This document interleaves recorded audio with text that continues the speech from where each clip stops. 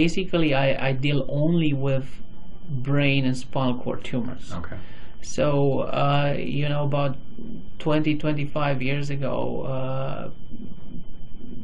oncologists and neurologists have recognized that this may be a slightly different type of field, as there are so many different tumors in the brain. To give you an example why this is a little different, there are about 150 different primary brain and spinal cord tumors.